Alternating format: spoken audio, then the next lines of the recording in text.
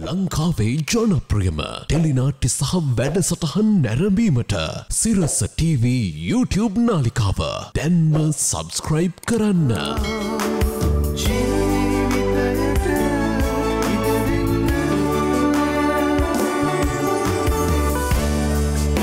අයිබෝවන් හදවතේ තිබෙන හැම බලාපොරොත්තුවක්ම ඒ විදිහටම ඉටු වෙන ජයග්‍රාහී දවසක් ප්‍රාර්ථනා කරනවා. අද දවසේදී ඔබ හැම කෙනෙක්ම Tamanගේ වැඩ කටයුතු කරන්නට යම් යම් මට්ටමේ සැලසුම් ජීවිතය තබාගෙන ඇතිනේ. ඒ හැම දෙයක්ම හිතනවාටත් වැඩි හොඳින් කරන්නට පුළුවන් වෙන දවසක් වෙන්නට කියලා උදෑසනින්ම ප්‍රාර්ථනා කරනවා. අද අපි බදාදා දවසේ හැපි ෆැමිලි අරගෙන තමයි ඇවිල්ලා ඉන්නේ. ඔබ දන්නවා අපේ රටේ ආදරණීය කලා පවුලක තිබෙන ආදරණීයත්වයත් එක්කන් මතකයන් ඔබේ ජීවිතයට ලං කරන්නට තමයි අද දවසේදී අපි සූදානම් වෙන්නේ. ඉතින් අද ඇවිල්ලා ඉන්න කලා පවුල ගැන කතා කරද්දී අපි ලංකාවේ කලා පවුල් බොහෝමයක් දැකලා තියෙනවා. ඒ ජීවිතවල තිබෙන ආදරණීය බැඳීම් ගැන අපි අහලා තියෙනවා. හැබැයි ඒ හැම දෙයක්ම යථාර්ථය දකින්න පුළුවන් තරම් ඒ හැම දෙයකම වචනේ තිබෙන පරිසමාප්තාර්ථයෙන්ම ඒ යථාර්ථයක් බවට පෙනෙන ආදරණීයත්වයක් තියෙන්නේ බොහෝ විට හරි අඩුවෙන්. ඉතින් අද ඇවිල්ලා ඉන්න ඒ කලා පවුල තුල ජීවිතේ බොහෝ තැන් අපේ ජීවිතවලට අරගෙන අපේ ජීවිතය සාර්ථක කරගන්නට ගන්න බොහෝ දේ තිබෙනවා. ඔවුන් කවුරුන්ද කියලා හඳුනනට කලින් සිරස් TV පවුලේ අපේ ආදරය අරගෙන එන හැම කෙනෙක්ටම අපි හදවතින්ම සංග්‍රහ කරනවානේ. ඉතින් අදත් අපේ ගීත් එක්කන් චෙෆ් චන්දන් සූදානමින් ඉන්නවා අපිට සංග්‍රහ කරන්නට. Chef good morning ගීත් good morning. good morning බුද්ධික. ඒ වගේම සුබ දවසක් ජයග්‍රාහී දවසක් ප්‍රාර්ථනා කරනවා අපි බලාගෙන ඉන්න ආදරණීය ඔබට. ඉතින් අදත් ෂෙෆ් චන්දනත් එක්ක මම සූදානම් වෙලා ඉන්න ඕගොල්ලෝගේ ජීවිතය තවත් රසවත් කරන්න, සෞඛ්‍ය සම්පන්න කරන්න පුළුවන් විදිහේ ආහාරයක් හදන විදිහ, ජීවන රටාව වෙනස් කරන්න පුළුවන් විදිහේ ආහාරයක් හදන විදිහ ඔබට කියලා දෙන්න. ෂෙෆ් චන්දන අද දවසේ අපි හදන්නේ චිකන් ක්‍රීම් බන් එකක්. ඔව් ගීත් කිව්වා වගේ මේක ටිකක් වෙනස්ම විදිහේ බන් එකක්. අපි බන් එකක් කිව්වම ගොඩක් අය දකින්නේ අපි එකම විදිහේ බන් එකක්නේ. නෑ මේක අපි බන් එකක් කිව්වට මේක ටිකක් වෙනස් විදිහේ දෙයක්. මම හදාගෙන යනකොට මේක මම කියන්නම් කොහොමද මේක වෙනස් කරන්නේ, කොහොමද අපිට අවශ්‍ය විදිහට හදාගන්නේ කියන එක. ඔව් ගීත් කිව්වා වගේ වෙනස්ම විදිහේ රසවත් ලේසියෙන් පහසුවෙන් ඔයගලයන් ගෙදර තියෙන අමුද්‍රව්‍ය පාවිච්චි කරලා හදන්න පුළුවන් බන් එකක් තමයි අද මම කියලා දෙන්න යන්නේ. ෂෙෆ් දැන් මේක චිකන් ක්‍රීම් බන් එකක් කියලානේ අපි හඳින්නේ. නමුත් චිකන් ආහාරයට ගන්නේ නැති අයට වෙනත් දේවල් පාවිච්චි කරලත් මේ බන් එක හදන්න පුළුවන්. අනිවාර්යයෙන්ම vegetable ඕන pure vegetable සම්පූර්ණයෙන්ම එළවලු ආහාරයක් විදියට උනත් මේක ගන්න පුළුවන්. Tamanට කැමති විදියට මම අද දැන් කිව්වා වගේ මම අද මෙතන කුකුල් මස් එකතු කරාට ඔයගොල්ලෝ කැමති දෙයක් තියෙන ඒ ඕන දෙයක් මේකට එකතු කරගන්න පුළුවන්. මේ බන් එක හදන විදිය මම පෙන්වුවාට පස්සේ ඔයගලන්ට ඊට ටික මම කියලා දෙන්නම් කොහොමද මේක ඇතුළට පුරව ගන්න දේවල් මොනවාද කියලා. ඉතින් අද දවසේ අපි හදන්නේ චිකන් ක්‍රීම් බන් එකක්. අපි හදන විදිය ඔබට පෙන්වන්නට සූදානම්. ඊට කලින් අපි කියමු මේ බන් එක හදන්න මොනවද ඕන අමුද්‍රව්‍ය කියලා. ඔව් ගීත් අපි මුලින්ම මෙතන අපිට ක්‍රීම්, ඒ කියන්නේ ෆ්‍රෙෂ් ක්‍රීම් හරි ෆ්‍රෙෂ් ක්‍රීම් ගන්න අපහසුතාවයක් තියෙනවා නම් අපිට මිල්ක් එක වුණත් කමක් නෑ ගන්න පුළුවන්. ඒකම ඔයිල් ටිකක්, ලුණු, ගම්මිරිස්, ඒකම සීනි ස්වල්පයක්. මම මෙතන චිකන් භාවිතා කරනවා. මම අර කලින් කිව්වා වගේ ඔයගොල්ලෝ චිකන් නැත්තම් අපිට සී ෆුඩ් වලට කැමති නම් ඒව ගන්න පුළුවන්. නැත්තම් එළවලු හදනවා නම් එළවලු වලින් හදා ගන්න පුළුවන් ඕනම පිළින් එකක්. ඒකම පාම් පිටි, බටර්, මම මෙතන බිත්තර අරන් තියෙනවා බිත්තර 4ක්. ඒකම පාස්ලි ස්වල්පයක්, ලුණු, ඒකම සුදු ලුණු. මේ ටික තමයි මට මේ බන් එක හදන්න යනකොට අවශ්‍ය වෙන මූලික අමුද්‍රව්‍ය ටික වෙන්නේ. ඒකම වතුර මම මිලිලීටර් 250ක් අරන් තියෙනවා. මේ ටික තමයි අපිට මූලික වශයෙන් අවශ්‍ය. ඔන්න ඔය අමුද්‍රව්‍ය වලින් තමයි අද දවසේ අපි චිකන් ක්‍රීම් බන් එක හදන්නේ. ඉතින් අපි බලමු කොහොමද ෂෙෆ් චන්දන අද දවසේ මේ ආහාරය හදන්නේ කියලා. ඉතින් බුද්ධික අපි හඳුනගනිමු අද දවසේ කවුද අපිත් එක්ක එකතු වෙන කලාකරුවන් කියලා. ගීත් අපි මේ ලෝකේ කලාකරුවන් දැකලා තියෙනවනේ. කලාකරුවන් අතරින් අපි හැමදාමත් ආදරය කරන පිරිසක් ඉන්නවා. ඒ අතරින් රංගන ශිල්පියෙක් කියලා කියන්නේ අපි ජීවිතය ජීවත් කරන සමහර තැන්වල අපිට ජීවිතේ අවශ්‍ය බොහෝ දේ අපි හිතනවාටත් වඩා වැඩි විදිහට වෙනස් විදිහට අපේ ජීවිතයට ලං කරන පිරිසක්. අද අපිත් එක්කන් ගෞරවනීයව මේ එකතු වෙන ජ්‍යෙෂ්ඨ රංගන ශිල්පියා පිළිබඳව කතා බහ කරද්දී ඔහු රංගනය අතින් යා හැකි උපරිමයට ගිය දැවැන්තෙක්. බොහෝ විට රංගන ශිල්පියෙක් කියලා කියපුවාම Tamanට රංගනයේ පමණයිනේ හැකියාව තිබෙන්නේ. හැබැයි ඔහු දක්ෂ අධ්‍යක්ෂකවරයෙක්, ඊටත් එහා ගිහිල්ලා තිරපිටපත් රචකයෙක්, නිෂ්පාදකවරයෙක් කියලා කියනටත් පුළුවන්.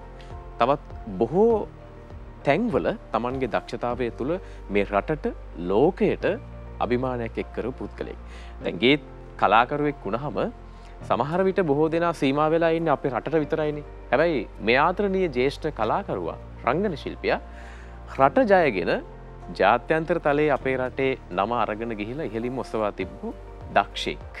ඇත්තටම ඔහු වචනේ පරිසමාප්තරයෙන්ම දක්ෂ රංගන ශිල්පියෙක්. අපි ආදරයෙන් ගෞරවයෙන් සිරස් ටීවී මැදිරියට පිළිගන්නවා ජ්‍යෙෂ්ඨ රංගන ශිල්පී සරත් කොතලාවල ආදරණීය කලාකරුවන්නි. ආයිබෝන් සරත් අයියේ සුබදැසන. ආයිබෝන් මල්ලි. සුබෝදැසන. ඔබ වැනි චරිතයක් එක්කන් මේ විදිහට වචනයක් හරි කතා කරන්න ලැබීමත් තරුණ අපිට ගෞරවයක්. ඒ ගෞරවයත් එක්කම ඔබේ පවුලේ තිබෙන ආදරය, ඒ බොහෝ තැන්වල තිබෙන සුන්දර මතක අද ඔබේ ප්‍රේක්ෂකයන්ට අපි ලබා දෙන්නට සූදානම් වෙන්නේ. ඉතින් අපි ආදරණීය බිරිඳවත් ගෞරවයෙන් පිළිගන්නවා පුෂ්පා සමන්ති මහත්මිය. ආයිබෝන් පුෂ්පක්ගේ සුබදැසනක්. සුබදැසනක් මල්ලි. ගෙදරක වටිනාකම තියෙන්නේ අම්මයි අප්පච්චිත් එක්කන් ලස්සන දරුවෝ දෙන්නෙක් සුන්දරෙක් ඉන්නකොටනේ. ඉතින් සරත් අයියාගේ පවුලෙත් ඉන්නවා ලස්සන දියණියෙකුයි පුතෙකුයි. අපි දියණියත් ආදරයෙන් පිළිගන්නවා ඉසුරි සංදීපනි. ආයිබෝන් සුබදැසනක්. ඒ වගේම තමයි ඉසුරිට දෙවනි නොවන ඒ විදිහේම නමක් තියෙන ඉසුරු මනුෂ. ආයිබෝන් ඉසුරු. ආයිබෝන්. දැන් මේ එක දිගට කට්ටිය දිහා බලාගෙන ඉද්දි ටිකක් හතර දෙනාම නිහඬව බලාගෙන ඉන්නේ ගීත්. ටිකක් නිහඬයි. හැබැයි අද අහන්න ඕනේ දැන් අපි ඉස්සරහා නිහඬව ඉන්නවද දන්නේ නැහැ නේ. ගෙදර ඊට වඩා කතා කරනවා ඇති. සරත් අයියේ. මුලින්ම මේ දැන් මේ ආදරයත් එක්කන් මේ හතර දෙනාගේ බැඳීම ඇති වෙන්නට කලින් මේ බැඳීම් ඔක්කොම ගොඩ නැගෙන්නේ ඔබේ ඒ ලස්සන ආදර කතාවත් එක්කන්න. මම කැමති මුලින්ම දැනගන්නට මැයව මුණ ගැහුණු දවස ඇය ඔබේ ජීවිතේට එන්නේ කොහොමද? මම ගොඩක් ඒවා පරණ ඒවා ඔළුවේ තියා ඉන්නේ. දින වකවානුව මට මතක නෑ.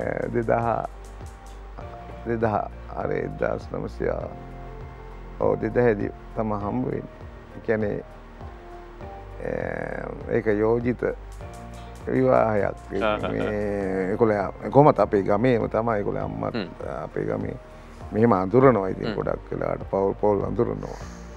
එහෙම තමයි සම්බන්ධ වෙන්නේ. ඒ කාලේ මේ 2000 තමයි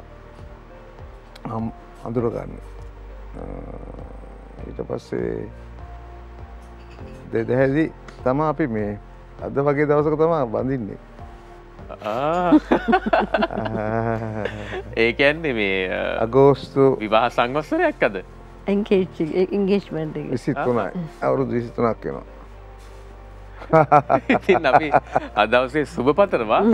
ඔය ජීවිතය සාර්ථක විදිහට ගෙන යනට ඉතින් හදවතින්ම ප්‍රේක්ෂකයොත් අද සතුටු වෙනවා ඇති. එවැනි දවසක ඔබේ ජීවිත කතාව තුළ බොහෝ දේ කතා කරන්න ලැබීම. පුෂ්පක්කේ අක්කා කැමති පුෂ්පක්කා කියනවට සමන්ති කියනවා. සමන්ති කියන තමයි මට පාවිච්චි කරන්නේ. ආදරයට කියන්නේ සමන්ති කියලා. සමන්තියක් දැන් කියන්නකෝ මේ යෝජනාවක් එනවා. තාත්තා හරි අම්මා හරි ගෙදර යෝජනාවක් කරත් ඒ කාලේ මේ මොහු පිළිබඳව දන්නවනේ බොහෝ දෙනෙක්. ඒ කාලෙත්. එතකොට එවැනි යෝජනාවක් එනකොට මොන වගේ දෙයක්ද දරුනේ?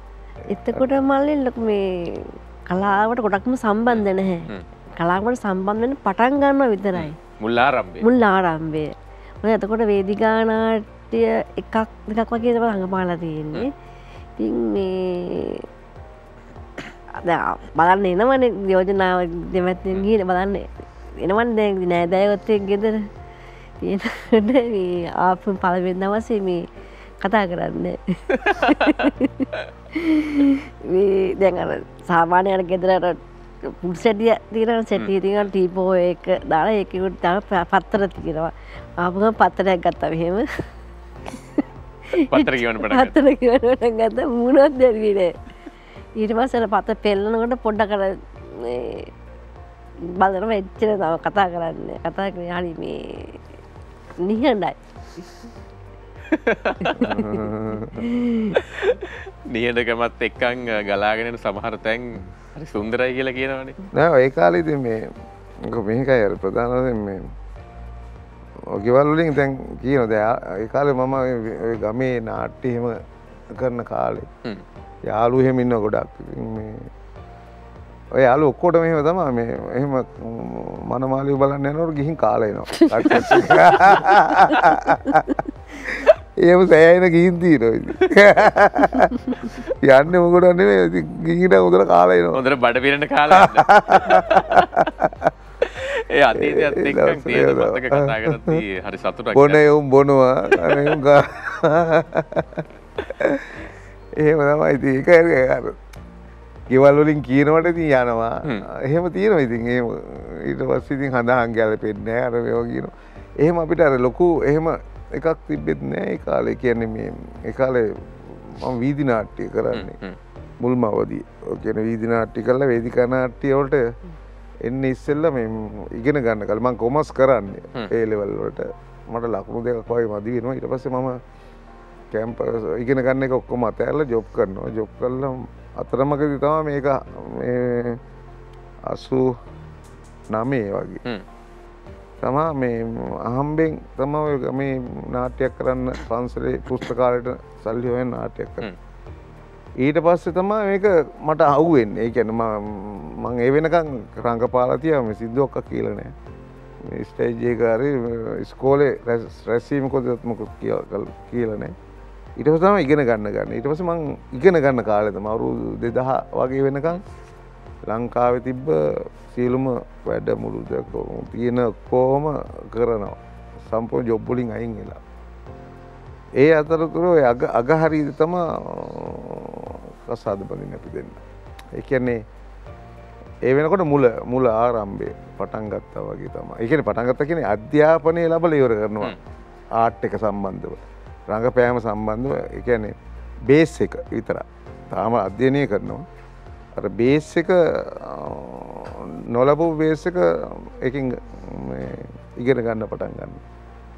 එතකොට ෂෙයාරින් තමයි යාළුවෝ එතකොට ගුරුවරු ලංකාවේ ෂෙයාරින් විතරයි තියෙන අධ්‍යාපනයක් එහෙම ලබා ගන්න තැනක් නැහැ රංගන ගැන. ඒ ෂෙයාරින් එක කරගෙන යනවා. ඒ අස්සේ තමයි මේක වෙන්නේ. සරත් කොතලාවල කියන චරිතයට ජීවිතේ හරි ගියේ පුෂ්පා සමන්ත ජීවිතයට ආවට පස්සේ කිව්වොත් ඔව් බොහෝ විට ඒ කියන්නේ මේ ඔව් ඒක තමයි ප්‍රධාන. එතකොට අර එක පෙළ ගැස්මක් හැදෙනවා කියන්නේ ටාගට් එකක් හැදෙනවා. ටාගට් එකක් නැතුව සමහර කාලේ යන්නේ මේ කියන්නේ ඒ කියන්නේ නිශ්චිත ටාගට් එකක් නැහැ. ඒ කියන්නේ ඉගෙන ගන්න එක විතරයි මම තිබ්බේ වෙනකන් 2000 වෙනකන් තිබ්බේ මේක අධ්‍යාපනය ලැබෙන ටාගට් එක විතරයි. ඊට පස්සේ මම අලුවෙක් වෙන අවශ්‍යතාවයකුත් තිබ්බේ නැහැ. එහෙම මේ රංගපාන්නවත් අධ්‍යක්ෂකයන්ටවත් එහෙම අවශ්‍යද මට ඕනේ ඉගෙන ගන්න විතරයි. මොකද මම හිටියේ ස්ටොක් කීපර් රස්සාව කරේ ගබඩා බාරකරු. ඒ වෙනකොට මම මානසිකව වෙන මේක හිටියේ මොකද මේ ඉරිදා වරුවයි නිවාඩු තියෙන්නේ. අනික අර ස්ටොක් ගන්නකම් එනම් මෙන්ටලිටි පොඩි එකක් තියෙනවා. ස්ටොක් එකේ පොඩ්ඩක් මෙවුනා කියන්නේ ලොකු ගාණක් කියන්නේ. ඒකත් එක තමයි මේක හම්බෙන්නේ. ඊට පස්සේ මේක අධ්‍යයනය කිරීම තමයි මගේ ප්‍රධාන ටාගට් එක. රංගපාන්න ගන්නේ ඒ මැදදී තමයි යාළුවන්ගේ තරුණ සේවා සභාවේ තිබෙන නාට්‍ය වලට තමයි සම්බන්ධ වෙන්නේ. එතන ඉඳන් තමයි රංගපෑම කියන එක මට පුළුවන් ද වෙයිද කියලාත් මම දන්නේ නැහැ. දාලා බැලුවට පස්සේ තමයි මට හිතෙන්නේ මේක තමයි මගේ සබ්ජෙක්ට් එක කියලා. ඊට පස්සේ ඒක ඉගෙන ගන්න. ඒ කියන්නේ අපිට අපේ ඉස්කෝලේවත් එහෙම සංගීතේවත් තිබ්බේ නැහැ. කලාවංශයේ කිසිම දෙයක් තිබ්බේ නැහැ. චිත්‍ර විතරයි තිබ්බේ. පාසල් මට්ටමින්. එතකොට එතෙන්දිවත් අපිට ඒක සකස් කරගන්න හම්බුනේ. ඉසුරි දැන් අත්දවසේ වැඩකින් කතා කරන්න ඕනේ ඉසුරුයි. අපි හැමදාම සරත් අයත් එක්ක කතා කරනවා, අක්කත් එක්ක කතා කරනවා. දැන් අදද වැඩියෙන්ම කතා කරන ඔයලා දෙන්න. ආද? ඉසුරු? ඉසුරි දැන් තාත්තා ගැන කතා කරද්දී තාත්තා වේදිකාවට, පුංචි තිරයට, සිනමාවට එකී නොකී හැම තැනකටම දැවැන්තෙක්නේ. රටේ ඉන්න හැම කෙනෙක්ම ආදරය කරන්නේ ආදරණීය රංගන ශිල්පියාට. මේ වගේ ආදරණීය රංගන ශිල්පියෙක්ගේ දියණියක් මේ වගේ තාත්තා කෙනෙක් ලැබුණ එක ගැන මොකද හිතෙන්නේ? ඒක ගොඩක් ආඩම්බරයි මට.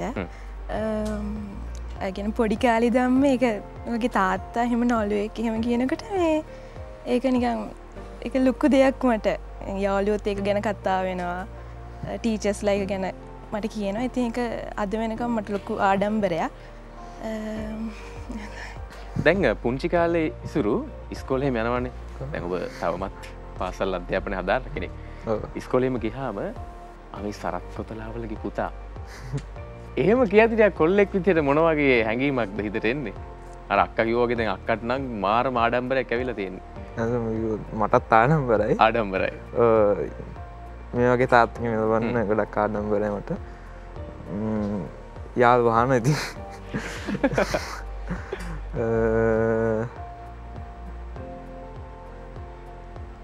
යත් රඟපානවා එක චිත්‍රපටයක විතර තන්නහා රති රඟයක. එතකොට අවුරුදු පළවෙනි වසරද කොහෙදනේ වසර ඒක මේ නිරේන්ද්‍ර දේශප්‍රිය මහත්තයා තමයි ඒක ඩිරෙක්ට් කරේ අධ්‍යක්ෂණය කරේ. ඉසුරි අනාගත බලාපොරොත්තු මොකද්ද? මනෝවිද්‍යාව සහ නීතිය පැත්තෙන් යන තමයි ඉදිරියට යන්නේ. ඉදිරියට. ඉසුරුගේ මගේ නම් ඇනිමේෂන් වැඩ සහ ඒ කියන්නේ අනාගතයේදී ස්ටුඩියෝ එක. දැන් මම මේ එහෙම ඇහුවේ අනාගත බලාපොරොත්තු ගැන. දැන් මේ වගේ දැවැන්තයෙක්ගේ දුවයි පුතයි කියලා කිව්වම රංගන ශාස්ත්‍රයට එන්න ආසාවක් නැද්ද? පොඩි කාලේ හැබැයි මේ ඉස්කෝලේ කරා ඩ්‍රාමාස් ඒව කරා. ඊට පස්සේ යනකොට තේරුණා මම කැමති එකට නෙමෙයි. කැමති මේකට මට පුළුවන් එක ඊට පස්සේ මේව කරා මොකද තාත්තා කවදාවත් කියලා නැහැ රඟපාන්න ඕනේ එහෙම කියලා නැහැ. එයා කැමති එයා අපිට කියලා තියෙන්නේ මේ කැමති එකක් කරන්න. ඒ කියන්නේ මට කැමති විෂය එයා හදාරන්න දෙනවා. එයා කැමති නැහැ. එයා කැමති එක අපිට දාලා මේක කරන්න එහෙම කියන්නේ නැහැ. ඉතින් මේ ඒකින්ද මේ මොහොතේ කතා කරන බොහෝ දේ ඔබට විශේෂයි කියලා කියන්නට හේතු ගොඩක් තියෙනවා. හැපි ෆැමිලි කියලා කියන්නේ මේ ආදරණීය කලාපවුලක් අරගෙන ඇවිල්ලා අපි මේ කරන්නේ නිකම්ම නිකන් කතා බහක් නෙවෙයි. දැන් ඒ ආදරණීය දියණියගේ මුවින්ම කියවුණා මගේ තාත්තා මාව යොමු කරන්නේ ඔහුට ඕන පැත්තට නෙවෙයි. මට ගමන් කළ හැකි මගේ දක්ෂතාවයේ තියෙන පැත්තට. බොහෝ විට ඔබටත් ආසාව තියෙන පුළුවන් ඔබේ දරුවා වෛද්‍යවරයෙක්, ඉංජිනේරුවෙක්, නීතිඥයෙක් කරන්න. හැබැයි ඔබේ දරුවා ඊට එහා ගියපු වෙනස්ම පැතිකඩකින් දක්ෂෙක් වෙන්න පුළුවන්. ඒ නිසා දරුවා යොමු කිරීම දරුවාගේ දක්ෂතාවය තුල කරොත් ඒ පවුල තුල ආදරය රැකගෙන සුන්දරත්වයත් එක්ක ඔබ දකින ඔබ රජ කරවන්න කැමති දරුවෙක් ලෝකේ නිර්මාණය කරන්නට හැකියාවක් තියෙනවා. සමන්තියක් දැන් දරුවෝ දෙන්නත් එක්ක කතා කරන්න ඕන නිසා මුලින්ම විස්තර ඇහුවා. ඒත් චුට්ටක් පස්සට යන්න ඕනේ කියලා හිතනවා. දැන් විවාහ වෙලා ආදරණීය දරුවෙක්ගේ සිහිනය දකින්න අම්මා කෙනෙක් තාත්තා කෙනෙක් හරි කැමතිනේ. මතකද මේ ඉසුරුව මුලින්ම දැකපු දවස්? ඒ කාලේ දැන් ඉසුරි දියණියක් ඉස්සෙල්ලාම හම්බෙන්නේ. මතකද අයගේ සිනහ ඉස්සෙල්ලා දැකපු දවස? මතකයි. මේ ඉතින් හරි පොඩි එතකොට මේ දුව සරත් මේ වඩා ගන්න හිම මේ එකපාරට දැක්කම අර ආදරේ ඊට වඩා ගන්න බැහැ සරත්. මේ අත ගන්නත් අත කොට්ටයක් තියලා කොට්ටෙන් මේ කොට් එක උඩින් තමයි මේ සරත් වඩා ගන්නේ. ඒ මේ වඩා ගන්න කැමති මේ එතකොට බයයි. අතින් කරන් වඩා ගන්න නැහැ. මුලින්ම හම්බුනස්සේ මේ මත ගැහෙනවා වඩා ගන්න ගියා තරට. ඒ තරමට මේ අර සතුටක් දැනෙන. සරත් අයියේ තාත්තලා වැඩියෙන් ආදරේ දෝලට කියලා කියනවනේ. ඉස්සෙල්ලාම දුවෙක්ගේ ඇස් දෙකක් දැකපු එක ගැන, ඒ දවස ගැන මොකද හිතෙන්නේ? ඒක කියන්න බෑ. මේක වචන වලට පෙන්නන්න බෑ. මම හිතන්නේ ඒක වෙන එකක් කියන්නේ.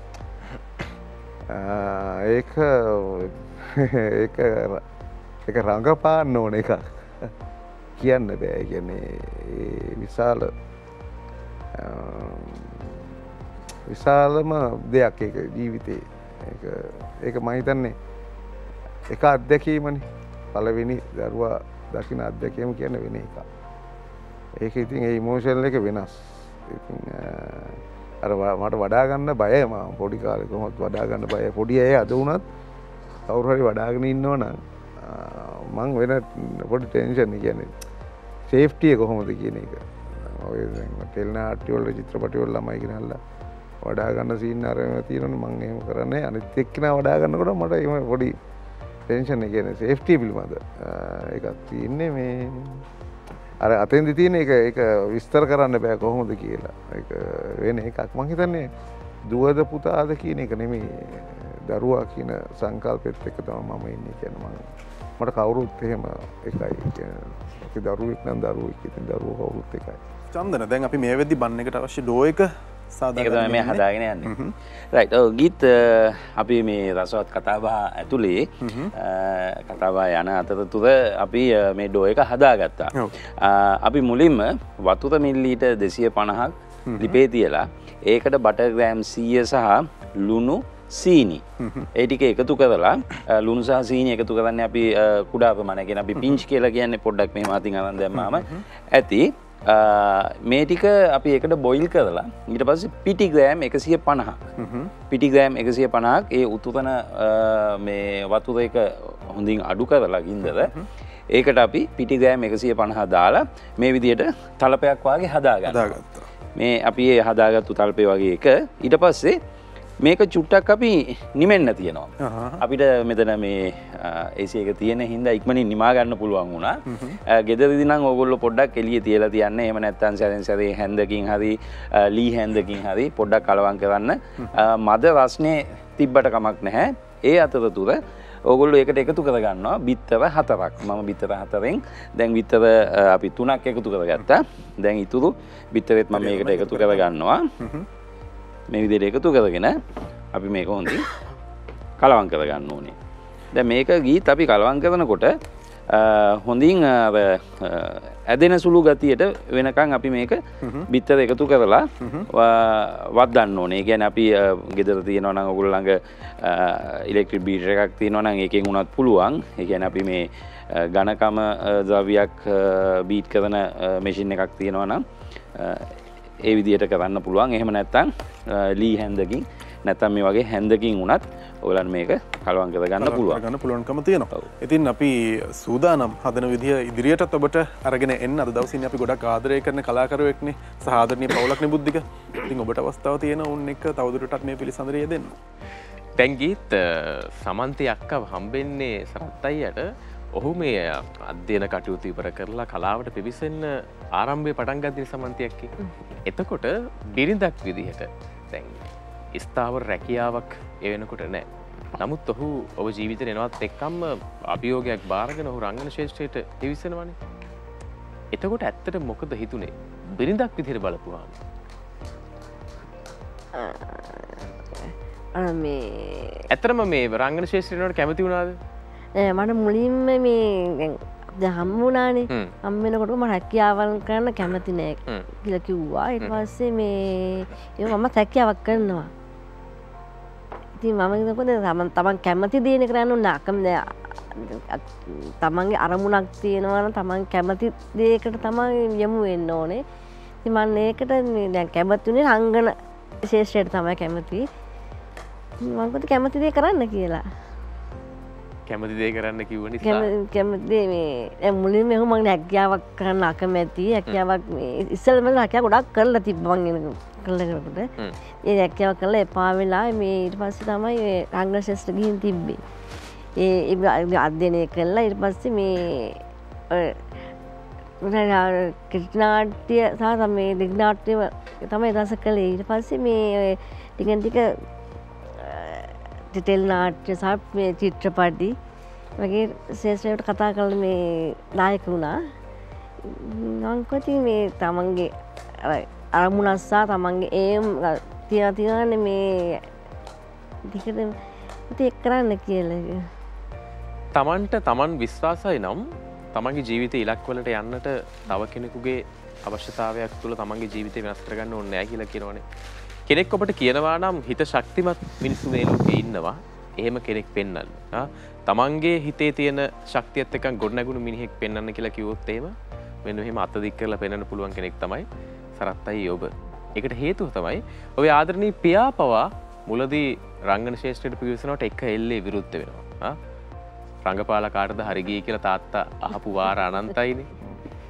එවැනි වටපිටාවක ඔබ අභියෝගයක් බාරගෙන මේ බිරිඳත් තිත්ති රංගන ශේෂ්ත්‍රයට පිවිසනවා. ඒකට හේතුව ඔබට විශ්වාසයි ඔබට ගමනක් යන්න පුළුවන් කියලා. අපි අතීතයත් එක්කන් කතා බහ කරමු. ඔව්ද මම අර කිව්වා වගේ එකට මාරු වුණාට පස්සේ රස්සාවල් අතහැරලා මාරු වුණාට පස්සේ තමයි පවුල් පසුබිමින් ඊට පස්සේ එන්න ගත්තේ. කියන්නේ මේ ඒ වෙනකොට නළුවෙක් කියන්නේ කලාකාරයා හිඟන්නෙක් කියන එක තමයි තිබේ. කියන්නේ ඊට ඉස්සෙල්ලා තිබ්බ પરම්පරාවත් එක්ක එක ඇවිල්ලා තියෙන එක. නමුත් මේ මගේ ජීවිතේ මං මෙහෙමයිද මං හිතුවේ මං ඒ කාලේ හිතුවා ලංකාවේ හිටපු දේශපාලඥයෝ කීප දෙනෙක් හිටියා. ඒ කියන්නේ කෙනෙක් ජී.ආර්. ජයවර්ධන. ඔහු අවුරුදු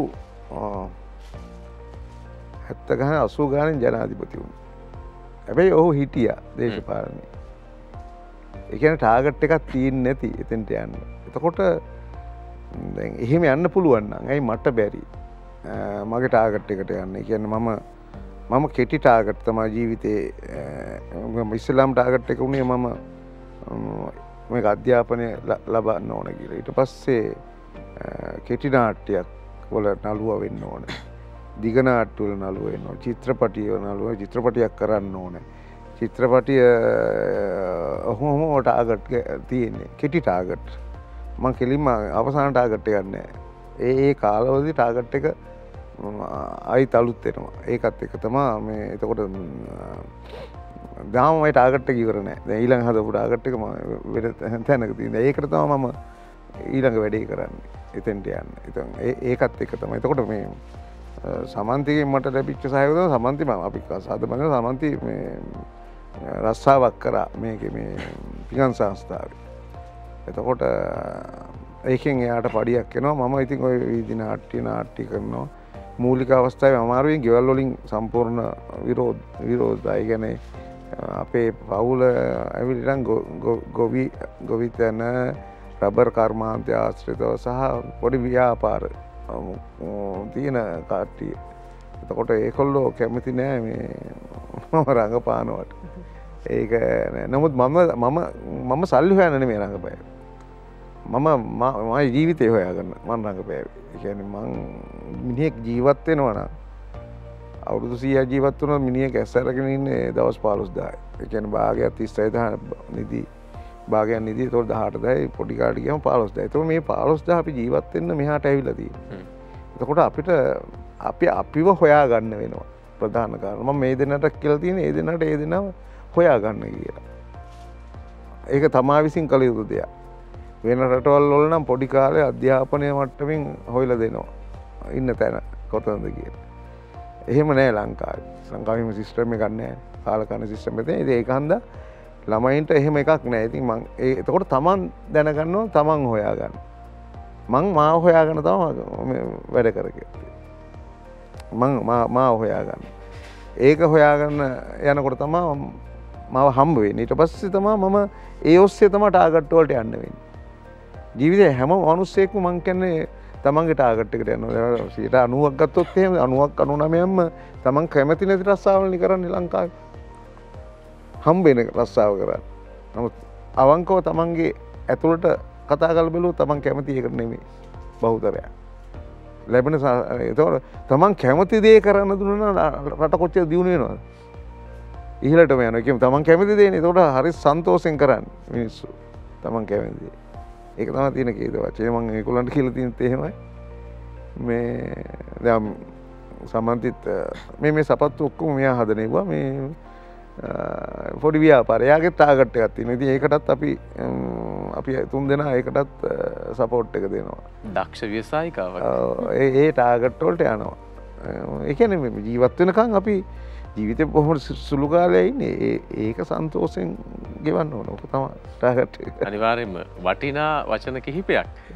ඔබම වෙන්න.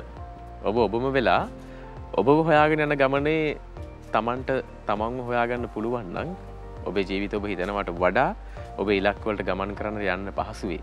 එවිට ඔබ හිතන ලෝකය ඉක්මනින් ඔබට ලං කර ගන්නටත් හැකියාව තියෙනවා අනිවාර්යයෙන්ම. ඉසුරි දැන් කලාකරුවෙක් විදිහට ඔබේ ආදරණීය තාත්තව අපි හොඳට දන්නවා. දැන් ආදරණීය කලාකරුවගේ බිරිඳ විදිහට ඔබේ අම්මා ගැනත් අපි දන්නවා, අහලා තියෙනවා. හොඳින් අපි හඳුනනවා. හැබැයි ගෙදරක ආදරණීය අම්මා තාත්තා කියන චරිතය දෙමාපියන් විදිහට අපිට වඩා හොඳින්ම දන්නේ ඔයාලා දෙන්නනේ. කතා කරමුකෝ මේ සරත් කොතලාවලගේ රංගන ශිල්පියා තුල ඉන්නේ ආදරණීය නිහතමානී තාත්තා ගැන. මම මගේ ජීවිතේ අද වෙනකන් දැකලා තියෙන සරලම දෙන්නෙක් තමයි මේ දෙන්න. හරිම සරලයි දෙන්නම. ගෙදරදී වුණත් මේ තාත්තා නිකන් අර මේ ඇවිදින පුස්තකාලයක් වගේ තමයි. ඒ කියන්නේ එයා ගොඩක් දේවල් දැනුම එකතු කරගන්න. එකතු කරගෙන ඒක අපිට කියනවා. ඒ කියන්නේ අපේ ගෙදර නිකන් අර නීතියක් වගේ එකක් තියෙනවා. කනකොට හැමෝම මේ සීලෙන් තමයි කන්න ඕනේ. ඉතින් ඒ කන අතරතුර අපි ගොඩක් දේවල් කතා වෙනවා. එතකොට තාත්තා දන්න දේවල්, එතකොට තාත්තට එදා වුණ දේවල්, සිද්ධි, එතකොට අම්මට වුණ දේවල්, ඒගොල්ලෝ පොත් පරිශීලනය කරන ඒකේ තිබ්බ දේවල් ඒවා අපි කතා වෙනවා. දැන් මල්ලි වුණත් එයා මොකක් හරි දෙයක් දැනගත්තට පස්සේ ඒක අපිට කියනවා ඒ කන අවස්ථාව තුළ. ඉතින් ඒ වගේ මේ දෙන්නම හරිම නිහතමානී අවංකයි. තාත්තා මොකක් හරි වැඩක් කරන්න ගත්තොත් එහෙම ඒක අවංකවම කරනවා. ඒක ඉවර කළා තමයි ආයිත් එන්නේ. ඉතින් ඒ දෙන්නම හරිම සරලයි. ඒක තමයි ගොඩක්ම තියෙන්නේ. ඒගොල්ලෝ හරි සරලව ජීවත් වෙන දෙන්නෙක්. අනිත් අයට ඕන විදිහට එහෙම ජීවත් වෙන්නේ නැහැ ඒ දෙන්න. ඒ දෙන්න ඇත්තම සතුටින් ඉන්නවන්ට. ඒ සරලකම නිහතමානීකම නිසාම තමයි අපි හැමදාමත් ආදරය කරන්නේ. රංගන ශිල්පීන් ලක්ෂ සංඛ්‍යාත පිරිසක් හිටියත් ඒ අතරේ ඉහළින්ම වැජබෙන කැපිපෙන රංගන ශිල්පී බවට පත් වෙලා ඉන්නේ ඒ නිසාවෙන්මයි. ඉසුරු කවදා හරි කැමති නැද්ද සරත් කොතලාවල වගේ ඒ ආදරණීය රංගන ශිල්පියා වගේ දැවැන්ත ජ්‍යෙෂ්ඨ කලාකරුවෙක් විදිහට කවදා හරි ඔබ ගැන අහන්නට කැමති නැද්ද? ඒ කියන්නේ ඉසුරු මනෝෂ කියලා කියන්නේ දක්ෂ රංගන ශිල්පියෙක් කියලා. එහෙම ආසයි. ආසයි. ඒ කිව්වේ මේ කියන්නේ තාත්තා වගේ වෙන්නනේ. ඒ කියන්නේ මලත් තිබ්බ ටාගට් එකක්. ඒ කියන්නේ තාත්තා වගේ කියන්නේ දක්ෂ රංගන ශිල්පියෙක් වෙන්න තාම රංගන ඉගෙන ගන්නවා. ඒ කියන්නේ ඇනිමේෂන් එකත් එක්ක මම තාම ඉගෙන ගන්නවා. රංගනයත් හදාරනවා. දැන් ඔබ මේ මීට දින කිහිපයකට කලින් රංගනෙන් දායක වෙලා තියෙනවා නේ. තවම අපිට දකින්නට ලැබුණේ නැතුණාට අපි ගැනත් කතා කරමු. චිත්‍රපටියක්ද මොකද්ද? ටෙලිනාට්‍යයක්ද? ටෙලිනාට්‍ය වල තියලා තියෙනවා. පොය නාට්‍ය වල තියලා තියෙනවා. සහ චිත්‍රපටියකට තියලා තියෙනවා. තණ්හාව තියාගා. ඒකේ රංගනෙන් දායක වෙලා තිනවා. තව ඒක පොඩි කාලේ තාත්තා වගේ ඉතින් ලොකු තැනකට යන්න තමයි හිතන්නේ. අනිවාර්යයෙන් මේ ගමන යන්න අපි හදවතින්ම සුපතනවා. අනිවාර්යයෙන්ම ඔබට පුළුවන්. ඉසුරි ඔබටත් මනෝවිද්‍යාඥවරියක් වෙන්නට හොඳ දක්ෂ නීතිය පිළිබඳව අපේ රට ලෝකේ කතා කරන ගමනක් යන්න පුළුවන් වෙන්න කියලා අපි ප්‍රාර්ථනා කරනවා. සරත් අයියේ ඔබත් එක්ක හැම මොහොතේම අපි කතා කරත් කෙනෙකුට හිතෙන්න පුළුවන් සමහරලාට මේ සරත් අපිත් එක්ක කතා කරන්න අකමැත්තෙන් දහක බලාගෙන ඉන්නේ කියලා. හැබැයි මම හිතනවා ඔබ හැම මොහොතකම නිහඬව බලාගෙන මොකක් හරි දෙයක් කල්පනා කරනවා කියලා. ඔව්. ඒක ඇත්තද? ඔව් අනිවාර්යයෙන්. කියන්නේ මේ මම බොහෝ විට කැමති මල්ලි මේ සාමාන්‍ය මිනිස්සෙක් විදිහට ජීවත් වෙන්න. ඒ කියන්නේ මම බැංකුවකට ගියත් වෙන ආයතනයකට ගියත් මම කැමති අර පොලිමේ ගිහින් හිටන් සාමාන්‍ය මිනිහෙක්ගේ තියෙන එක ඒ විඳින එක ඒක විඳින ඒක විඳිනකොට තමයි මට මේ චරිත කිනිව අහුවෙන්නේ. මං විශේෂ පුද්ගලෙක් වෙච්ච හැටි මට ගොඩක් ඒවා මගේ ඇරෙනවා ජීවිතේ. ප්‍රතිනිර්මාණය කරන චරිතනේ. එතකොට එදිනෙදා මිනිස්සුත් එක්ක ගැවසෙනකොට සාමාන්‍ය විදියට ගැවසෙනකොට ගොඩක් දේවල් ලැබෙන ප්‍රමාණය වැඩි. සාමාන්‍යයෙන් මම ඉන්නේ හැමතිස්සෙම මේ එක ව්‍යාපෘතිත් එක්ක. ඒ කියන්නේ අපි දුන්න ඩ්‍රාමා එකක් කියලා. ඩ්‍රාමා එකක් කරන කාලේ මේකොලොත් මට කරදර කරන්නේ. ඒ කියන්නේ මම ඉන්නේ එතන. ඒ කියන්නේ මං මෙහෙමයි. මං කරන එක බොක්කෙම කරනවා. ඒ කියන්නේ හැමදේම මං අවංකව බොක්කෙන් මේ හදවතට එකඟව වැඩ කරන්න කැමතියි. එතකොට මම නාට්‍යයක් කරනවා නම් අපි නාට්‍යයක් කළා ඒකට මොකක් හරි මුදලකුත් හම්බ වෙනවනේ. එතකොට ඒකට අපි සාධාරණ වෙන්න ඕනේ. ඒක නැත්තම් yaadෙන්නේ නැහැ. ළමයින්ට කන්න දෙනවා නම් ඒව ගෙනහල්ලා ඒක අවංකව බොක්කෙන් කරන්න ඕනේ. ඒක හරියට අධ්‍යයනය කරලා කරන්න ඕනේ. ඉතින් ඒකට කාල වේලාවක් යනවා. එතකොට බොහෝ වෙලාවට මං ඉන්නේ වෙන මෙන්ටැලිටි එක තමයි ඉන්නේ ඒ නිර්මාණයක් කරනකොට. දැන් මේ දවස්වල මම චිත්‍රපටයක් කරන්න තමයි සැලසුම් කරගෙන යන්නේ. දැන් ඒකේ මම මේ දවස් ටිකේ තියෙන කාර්මික ටෙක්නිකල් ස්ක්‍රිප්ට් එක ලියන එක. ඒක තමයි අමාරු. චිත්‍රපටයක අමාරුම කෑල්ල ඒක. පිටපත ලියන්න ලේසි. ටෙක්නිකල් ස්ක්‍රිප්ට් එක තමයි ලියන්න අමාරු. ඒකට අවුරුද්දක්වත් යනවා. එතකොට ඒ අවුරුද්ද මම ඉන්නේ වෙන තැනක. හැමතිස්සෙම මං ඉන්නේ ඒකත් එක්ක. එතකොට මේ සමහරලාට සමහරු කතා කරලා hina වෙලා යනවා. මම දන්නේ මට ඒක ලොස් වෙනවා. දක්ෂ නිර්මාණකරුවෙක් කියන්නේ අන්න ඒ වගේ කෙනෙක්ට හැම මොහොතකම අලුත් දෙයක් ගැන හිතන අලුත් දෙයක් වෙන්නේ කොයි විදිහටද කියලා හිත. මට ඒකම ලේසිම මල්ලි මේ ගෙදර ඉන්නේ නැද්දි නිකන් ඉන්නේ නැද්දි මං එක්කෝ වත්තේ මොනවා හරි ටෝනෝ නැත්තම් ඉඩමත් තියෙන ලොකුට ඒක හන්ද ඒ වැඩ කටයුතු කරනකොට තමයි මට මාර මනසට මගේ ටාගට් එකට යන්න ඒ තින්කින් එක හදාගන්න ලේසි. දැන් වාහනේ එලවනකොට ඒක සමහරවිට යන්නේ නැහැ මම. නැත්නම් වාහනේ යනවනේ අහක යනවනේ. ඒකෙදි ඉන්නවා අනිත් වෙලාවට සාමාන්‍යයෙන් ඉන්නකොට අර එතන ඉන්නේ. වත්ත පහලට ගිහිල්ලා උදැල්ලක් කරන් පොළොවකට යන්න එනවා. වැඩක් කරනකොට තමයි ඒක එතකොට අග්ගල් මම සමහරට මේ ෆෝන් එකේ මේ රෙකෝඩ් කරගන්නවා. මේ නැත්තම් කොහේ හරි මාක් කරගන්නවට අග්ගල් ආපු එක. නැත්තම් අමතක වෙනවා මට.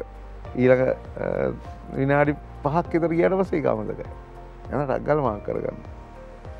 ගීත් අද මේ වටිනා කතා බහක්. ඒකට හේතුව තමයි කවදා හරි ජීවිතේ රංගන ශිල්පියෙක් විතරක් නෙවෙයි ඕනම ශ්‍රේෂ්ඨයෙක් ඉදිරියට යන්න හිතන කෙනෙක්ට අපි හිතිය යුත්තේ කොහොමද? අපි ජීවත් වෙ යුත්තේ කොහොමද කියන එක මේ ආදරණීය කලාකරුවෝ අපිට හරි අපූර්වවට කියලා දෙනවා. මොකද ওই පැත්තේ වෙන්නේ? කාර්යබහුලයි මේ වෙද්දී අපි අපේ චිකන් ක්‍රීම් බන් එක හදමින්නේ හිටියේ. අපි බේක් වෙන oven එකට එකතු කරලා තියෙන අපේ ෂෙෆ් චන්දන. ඔව්. මොකද කියන්න තියෙන්නේ? අපි කතා බහ ඇතුලේ වැඩ ටිකක් ඉක්මනින් කරගෙන ගියා. සූදානම් වෙනවා අපිට දැන්. ඔව්. අපි බන් එකේ ඩෝ එක හදලා ඉවර වෙලා මං කිව්වා ඔයගලන්ට අපි බිත්තර එකතු කරා කියලා අර කලින් හදාගත්තු මේ තලපේ වගේ හදාගත්ත ඩෝ එකට. ඊට පස්සේ බිත්තර හතර අපි හොඳට ටික දාලා හොඳට මික්ස් කරලා මෙන්න මේ වගේ අපි හදාගෙන තියෙනවා මේ ඩෝ එක. ඊට පස්සේ අපි මේ වගේ පයිපින් බෑග් එකක් යූස් කරලා මම ට්‍රේ එකට මේක මේ පයිප් කරා. ඒ කියන්නේ බෝලයක් හැටියට මම මෙතන දැන් oven එකට මම දාලා තියෙනවා. ඔයගලන්ට පේනවද දන්නේ නැහැ. බන් එක බේක් වෙනවා. oven එක ඇතුලේ අපි මෙන්න මේ විදිහට මේ වගේ හදා ගන්නවා. මෙන්න මේ වගේ හදා ගන්නවා. oven tray එකට ඔයගලන්ගේ non stick tray එකක් තියෙනවා නම් හොඳයි. එහෙම නැත්නම් ඔයගලන්ට ඔයිල් පේපර් එකක් වගේ එකක් දාලා එහෙම නැත්නම් ට්‍රේ එකට ඔයිල් ටිකක් ගාලා මේ නැත්නම් බටර් ටිකක් ගාලා මේ පිටි ටිකක් ඩස් කරලා ඉවරලා එහෙම පයිප් කරගත්තත් කමක් නැහැ. රයිට් මේ විදිහට අපි හදාගත්තු ඩෝ එක දැන් මේ oven එකේ බේක් වෙනවා. අපි සෙල්සියස් අංශක 180 විනාඩි 18ක් අපි මේක බේක් කරනවා. විනාඩි 18ක් අපි මේක බේක් කරනවා.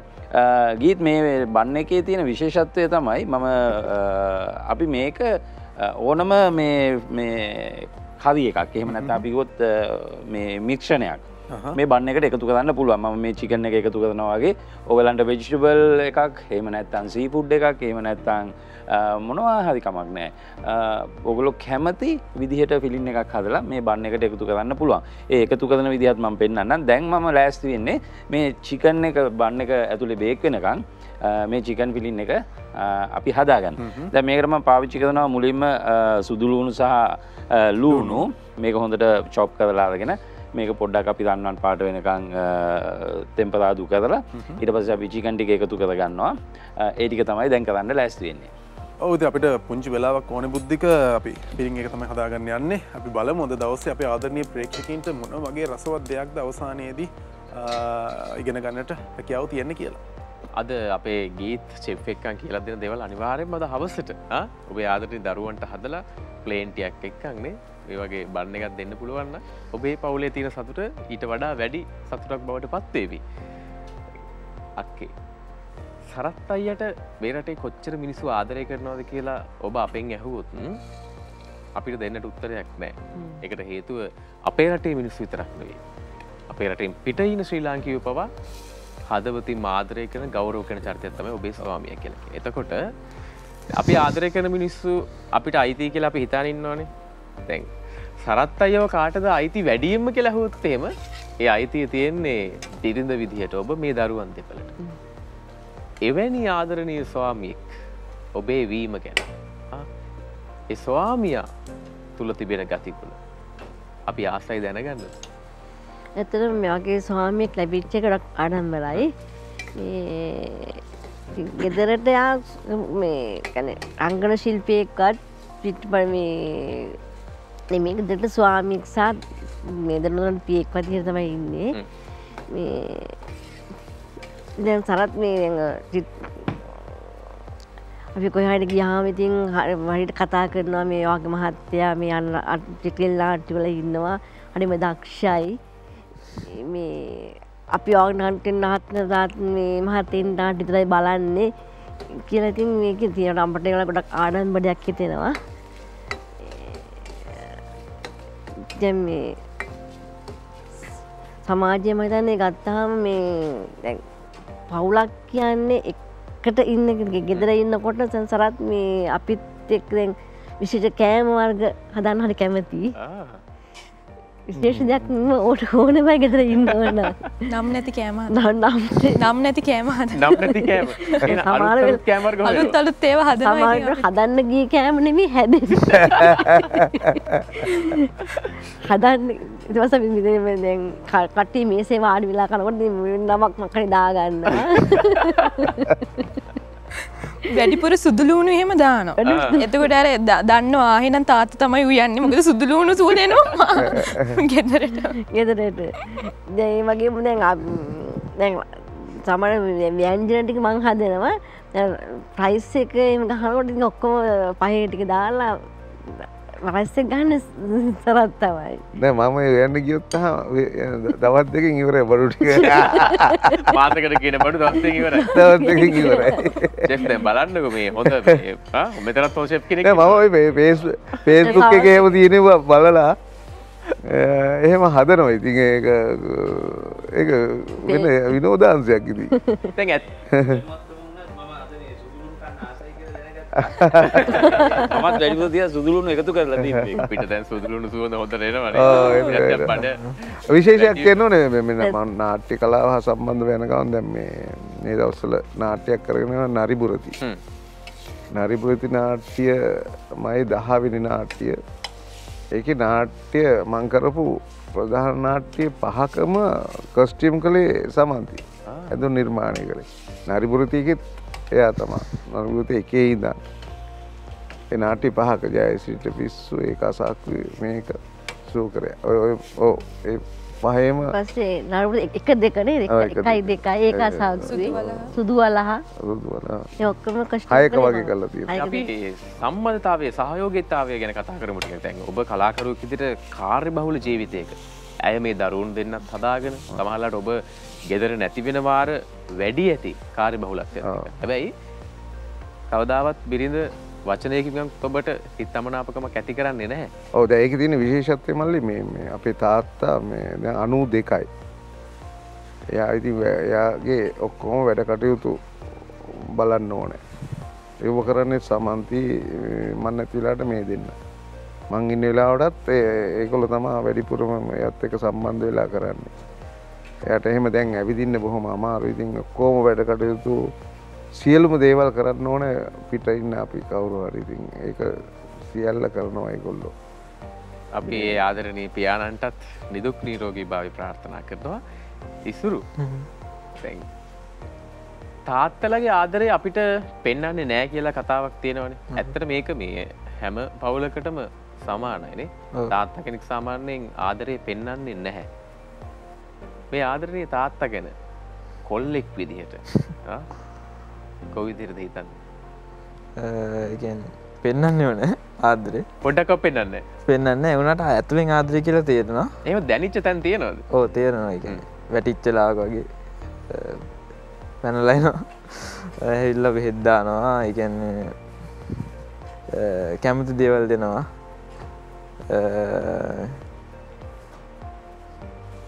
හරි ලස්සනයි. හරි ලස්සනයි. ඉසුරි. ඒ කියන්නේ මේ ප්‍රශ්න ඔබේ ජීවිතේ දැන් පුංචි බාධා කිරීමක්. ඔබේ ජීවිතේ තාත්තගේ ආදරේ, අම්මගේ ආදරේ වැඩිම දැනුණු දවසක් තියෙනවද? ඔව් එක දවසක් තියෙනවා. මට කැම්පස් යන්නේ සෙට් ගානක් මදි වෙනවා. මේ එක ඉසෙට් ගානක් මදි වුණා. එතකොට මේ කොහමද වැටෙනවනේ අර කැම්පස් සිලෙක්ට් නැද්ද කියලා. ඉතින් ඒ දවසේ මේ එහෙම සිලෙක්ට් නොවුනහම මේ දැන් මට බය නිකන් මේගොල්ලෝ මොන හරි කියයිද නිකන් බනීද නෑ මේගොල්ලෝ එහෙම බයිනවනේ. එහෙනම් ඔය ඊගාවකට යන්න. දැන් ඔයාලට මොකද්ද ඊගාවට ඔය කැමති මොකද්ද?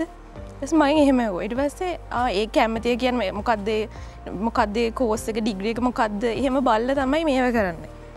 මේ ඊට පස්සේ තමයි ආයිත් මේ මනෝවිද්‍යාව මේව තේරුනේ. ඒ තමයි ආදරණීය අම්මා කෙනෙක්ගේ ආදරණීය තාත්තෙක්ගේ තියෙන සෙනෙහස කියලා කියන්නේ. දරුවන්ට දරුවන්ගේ ජීවිතේ වර්ධින තැන්වල ඒ ආදරණීයත්වයත් එක්ක සෙනෙහසත් එක්ක දරුවාගේ ලෝකයට මුහුණ දිය යුතු ආකාරයත් එක්ක මුහුණ දෙන්නට පුළුවන් නම් ඔබේ දරුවා ඔබ හිතන ලෝකයට අරගෙන යන්න පුළුවන් වෙයි.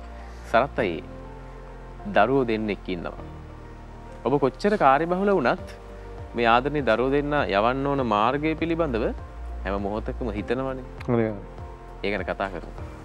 ඔව් දැන් මම දැන් මට මගේ තියෙන අත්දැකීමත් එක්ක මම කියන්නේ සමහර ටාගට් ඒගොල්ලන්ගේ තියෙන ටාගට් ටිකක් තියෙනවනේ.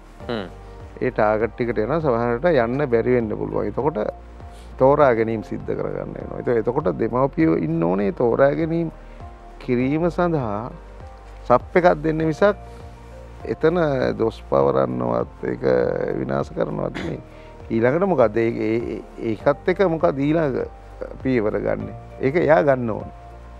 මම නෙමෙයි ගන්න ඕනේ. එයා. එතකොට ඒකට දෙන සපෝට් එක විතරයි අපි දෙන්න ඕනේ.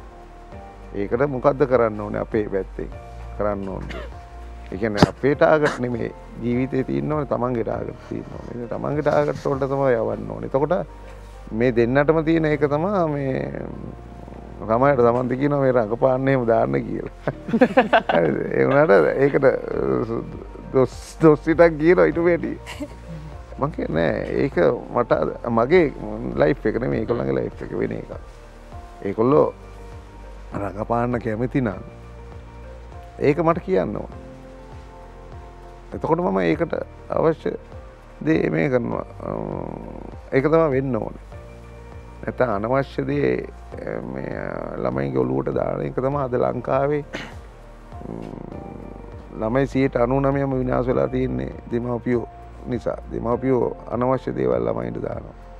අවශ්‍ය දේ ගන්න. ඒක තමයි සම්පූර්ණ විනාශය. එතකොට මුළු ජීවිත කාලෙම වෛරයෙන් ඉන්නේ. ළමයා වෛරයෙන් ඉන්නේ තමන්ගේ ටාගට් එක නෙමෙයි අම්මගේ තාත්තගේ ටාගට් වලට ගිහින්. එතකොට සතුටෝසෙන් ජීවත් වෙන්න බෑ. ඒකට තමයි දෙමව්පියෝ ටාගට් මං හදන්නේ ඒක. මං හදන්නේ ඒගොල්ලෝ දැන් මෙයා බාහිර මේ ජපුරේ උපාධියක් කරනවා. ඉතින් ඒක කරනවා මානව මේ ඒක කරනවා. තව කීපයක් ඉස්සෙල්ලත් කරා ඔය වගේ. එයා ඒකට අවශ්‍ය වපසරි හදා ගන්නවා. මේ එයාස් ඒක කරන්නේ අපරාධ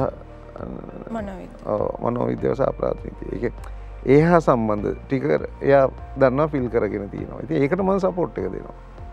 එතකොට උපාධියට අමතරව තව ගොඩක් ඒ ආශ්‍රිත විෂය පතයක් එයා අල්ලගෙන තියෙනවා. ඉගෙන ගන්නවා. මනෝවිද්‍යාව, එතකොට අපරාධ විද්‍යාව ඔය සෙට් එක. ඒ සියල්ලම. එතකොට තමන්ට උපාධිය කියන එක ලංකාවේ ඉස්සරහට උපාධියක් විතරක් අරගෙන ඒක මම නෙමෙයි මෙයා කිව්වේ. දැන් මං කියන්නේ ඒක තමයි වෙන්න ඕනේ කියන්නේ. එයා දන්නවා උපාධියක් විතරක් කළා මෙතනින් එහාට යන්න බෑ. PhD එක දක්වා යනවනම් ඒකට අර වපසරිය හදා ගන්න ඕනේ. එතකොට අධ්‍යාපනය ඔක්කොම එක්ක හතු වෙනවා ඒ සම්බන්ධව. ඉතින් ඒකට ටාගට් කරනවා එයා. ඉතින් මම ඒකට සපෝට් එක දෙනවා. අපි ෂෙෆ් චන්දනත් එක්ක එකතු වෙලා හදන්නේ චිකන් ක්‍රීම් බන් එකක්. ඉතින් මේ වෙද්දී බුද්ධික අපි ගොඩාක් දුරට අපේ වැඩේ අවසන් වෙලා තියෙනවා. ඔව්. අපේ පේස්ට් එක හැදිලා තියෙනවා. අපි කියමු පොඩ්ඩක් කොහොමද මේක හදාගත්තේ කියලා. ඔව් අපේ වැඩ කටයුතු සම්පූර්ණයෙන් ඉවරයි. දැන් තියෙන්නේ බන් එක ෆිනිෂ් කරලා පිළිගන්නන වැඩේ විතරයි. රයිට්. අපි චිකන් ෆිලින් එක හදන හැටි මම කියන්නම්. අපි මේකට බටර් හරි ඔයිල් හරි ටිකක් පෑන් එකට දාලා ඒක රත් වුණාට පස්සේ මම එකතු කරා සුදු ලුණු ටිකක් වැඩිපුර දැම්මා. ඒකම ලුණු අනියන් ඒ කියන්නේ අපි ලොකු ලුණු ගෙඩි දෙකක විතර ප්‍රමාණයක් අපි චොප් කරලා හොඳින් මේකට දාලා පොඩ්ඩක් රන්වන් පාට වෙනකම් බෙදගත්තා. ඊට පස්සේ අපි බෝන්ලස් චිකන් අපි මේ කටු රහිත චිකන් අරගෙන ඉවරලා කුකුල් මස් හොඳින් පොඩියට කපලා ඒකත් අපි ටෙම්පරාදු කරගන්නවා. ඒ අතරතුර ඒක හොඳට ටිකක් කුක් වුණාට පස්සේ ඒකට ලුණු ගම්මිරිස් රසපදමට දාගන්න. මේකෙදී ඔයගලන්ට කැමති නම් බොයිල් කරපු වෙජිටබල් ටිකක් වගේ එකතු කරගත්තට ගැටලුවක් නැහැ. මම සුදු ලුණු සහ ලුණු තමයි මේකට එකතු කරේ. විශේෂයෙන් කියනවා දැන් අපේ ෂෙෆ් චන්දන ආරම්භයේදී කිව්වා වගේ එතන අපි චිකන් නේ පාවිච්චි කරේ. ඒ වෙනුවට අපිට වෙනත් අමුද්‍රව්‍ය පාවිච්චි කරන්න පුළුවන්. අනිවාර්යයෙන්. වෙජිටබල් පාවිච්චි කරන්න පුළුවන් නේද? ඔව් ඔයගොල්ලෝ කැමති ඕනම දෙයක් මේකට එකතු කරගන්න මේ ආහාරයට ඔයගොල්ලෝ කැමති ඕනම දෙයක් එකතු කරගන්න ඒක කිසි ප්‍රශ්නයක් නැහැ. අපි සුපවේදය කියන්නේත් එක්තරා කලාවක්නේ. ඉතින් මේක ඕගලන්ට ඕන විදිහකට වෙනස් කරගන්න පුළුවන්. ඒකම ලස්සන්ට අපි ප්‍රසන්ට් කරන්නත් පුළුවන්. ඉතින් දැන් අපි මේක චිකන් ටිකත් අර විදිහට ටෙම්පරාදු කරගත්තට පස්සේ මම ඕගලන්ට කිව්වා අපි ළඟ තිබුණා ෆ්‍රෙෂ් මිල්ක් එක හරි ෆ්‍රෙෂ් ක්‍රීම් එක හරි ගන්න කියලා.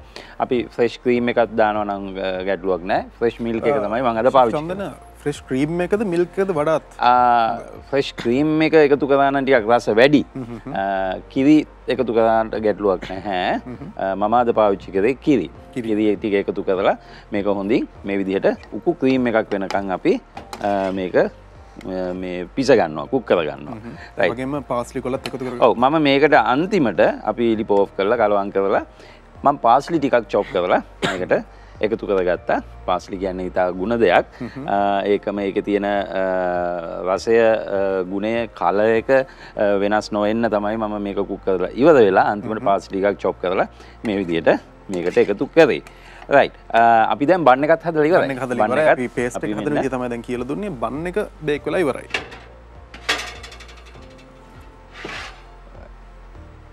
මේ අපි හදාගත්තු බන්ඩෝ එකෙන් මෙන්න මේ විදිහට හොලන්න පුළුවන් බන් එක ගන්න. අර මම කිව්වා non stick pan එකක් use කරන්න කියලා. එතකොට අපිට මේක ඉක්මනින් ගලව ගන්න පුළුවන් මේ. පේනනේ. හොඳ සුවඳක් තියෙනවා. මේ වගේ හරි සැහැල්ලු බන් එකක් එනවා. ඔයගලන්ට මේක බන් එක කුක් වෙලා ඇද්ද කියලා බලා ගන්න පුළුවන්. මෙන්න මේ විදිහට අඩියට පොඩ්ඩක් තට්ටුවක් දානකොට අර ටට්ටක් ගන්න සද්දය ආවනම් මේක ඇතුලේ අමු නැහැ. රයිට්. දැන් අපි මේක තියෙන්නේ මේ ෆිලින් එක එකතු කරගන්න එක. අපි ඒ ටික හිමීට කරගමු. හිමීට කරගමු. බුද්ධික ඉතින් අපි ඔන්න ඔය විදිහට තමයි ලොකු වැඩ කොටසක් කරගත්තා. ඔබට අවස්ථාව තියෙනවා.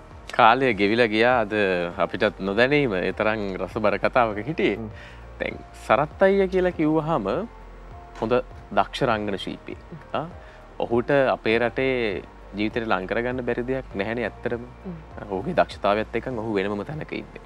හැබැයි ඔබ බිරිඳක් විදිහට ඔහුගේ වෘතියත් එක්කන් ඒ ලැබෙන මුදලින් තමන්ගේ දරුවෝ දෙන්න හදාගෙන ගෙදරට වෙලා සතුටින් ඉන්න බිරිඳක් වුණේ නැහැ. ඔබ ව්‍යවසායිකාවක් වෙන්න හිතුවා. ඇත්තටම ඇයි එහෙම වෙන්න හිතුවේ? මට දැන් මේ හිතුණා දැන් දරුවෝ දෙන්නත් ඉස්කෝලේ ගිහිල්ලා ඒ කාලයක් තියෙනවා නිකන් ඉන්න කාලේ. ඒ කාලේ ඉතින් දැන් මොකද මට වැඩක් නැහැ නේ කරන්න. ඉතින් මම හිතුවා දැන් මම නිකන් ඉන්න ගෙදර පාළුයි කම්මැලි ඒකින්ද මේ මොනහරි දෙයක් කරන්න ඕන කියලා හිතුණා. දැන් මට කරන්න ඕන දෙයක් කරන්න දෙයක්වත් තියෙන්න ඕනේනේ. දැන් මං හරි ආසයි සපත්තු. අර ඉස්සර පොඩි කාලේ ඉඳන් මං ඒ කාලෙම සපත්තු හරි ආසයි ඒ ෆ්‍රොක් එකට මේ සපත්තු දාන්න. දැන් ඉතින් ඒකින්ද මේ තමයි විශ්ය කොහොම හෙව්ව විශ්ය සපත්තු කොහොමද හදන්නේ කොහොමද එහෙම හොයනකොට පත්තරවල දිනවනේ මේ පිටින් ගන්න කට්ටිය. ඒක මට හරි ගියේ නෑ වගේ. ඊට පස්සේ මම තව විෂය මේක සපත්තු කරන පුළුල් විෂයක්. එක සපත්තුවේ සපත්තුවට මෙෂර්මන්ට් එක වෙනස්, හදන ක්‍රමය වෙනස්. ඒකද මේ හොරකට මට හම්බුණා මේ කාර්මික සංවර්ධන මණ්ඩලයේ. කාර්මික සංවර්ධන මණ්ඩලයට මං ගියාම මේ බස් ඒක තියෙන විශේෂ පිටු හැදෑරුවා. බේසික් එක ඊට පස්සේ ඩිසයින් පැටර්න් ඩිසයින් කපන එක හදුවාම ඊට පස්සේ දැන් ව්‍යාපාරයක් කරන්නත් ඕනේනේ. ඒක කරන්න මුල්ලි මේ මුදල් නෑ. ඊට පස්සේ මේ මුල්ලි මේ මතන් දායක වෙන්න මහත්ය තමයි මේකට. ඒ මුල්ලි මේ මුදල් දෙන්නේ යා තමයි. ඊට පස්සේ ඉතින් මම පටන් ගත්තේ පොඩියට පටන් ගත්තේ. දැන් ලෙදර් ෆෙයා මේ වගේ මේ සෝල් ස්ටෝල් අරගෙන මේ සපත්තු කරනවා. ඒ වගේ මේ දැන් මම මට සපෝට් එකක් දෙනවනේ දැන් ඒ පැත්තක ඉඳලා මේ දැන් මම නළුවෙක් කැපිපෙනෙන්න යන්නේ නැහැ. ඒක දැන් ඔෆිස් වලට යන්න ඕනෑනේ. ඉතින් පස්සෙන් ඉඳගෙන තමයි මට මේ සපෝට් එක දෙන්නේ. අපි හදවතින්ම සුපතනවා ඔබේ ව්‍යාපාරයේ සාර්ථක වෙන්නට කියලා. සරත් අයියේ දැන් ඔබ ගැන කතා කරද්දී ඔබ කවුද? ඔබ මොන වගේ කෙනෙක්ද කියලා කියන්නට ඇත්තටම අපි උගත් වචන ඒ තරම් පොහොසත්ද කියලා හිතනවා. ඒ තරම් ඔබේ දක්ෂතාවය වචනෙන් කියන්නට බැරි තරම්. ඔබ සම්මානලාභී ජ්‍යෙෂ්ඨ රංගන ශිල්පී. විශේෂයෙන්ම ඔබ රංගනයට අමතරව ජීවිතේ වේදිකාව තුල, සිනමාව තුල, පුංචි තිරය තුල ඔබ කළ කී හැම දෙයක් තුලම ඔබ යා හැකි උපරිමයට ගිය කෙනෙක්. ඔබට තව යන්නට තැන් තියෙනවද කියලා අහන එකත් ප්‍රශ්නයක් වෙලා තිනවා. ඒ තරම් ඔබගේ වපසරිය ටිකක් හරි විශාලයි. දැන් නිවුස් පේපර් කියන චිත්‍රපටියට ඔබ සම්මානයක් ලබා ගන්නවා ජාත්‍යන්තර තලයේ. ඒ දෙවල් එක අපි කතා කරමුකෝ මේ ඉදිරි වැඩ කටයුතු මොන වගේද? ඔව් දැන් ඉස්සරහට නම් තියෙන දැන් මේ දවස්වල නම් මේ නරිපුරති දෙක නාට්‍ය තමයි ප්‍රධාන වශයෙන් දුවන්නේ. මේ ඒකත් එක්ක යන්නේ ඒක දැන් මේ ඉස්සරහ තියෙනවා තව එල්පීස් රංගහලේ තියෙනවා ලබන මාසේ 4 වෙනිදා. මේ එල්පීස් රංගහලේ තියෙනවා. ඊට පස්සේ 6 වෙනිදා තියෙනවා කොට්ටව දනුම්පාලේ. වෙන්නප්පේ තියෙනවා 13 30 තියෙනවා මේ කිරිබච්චුවට.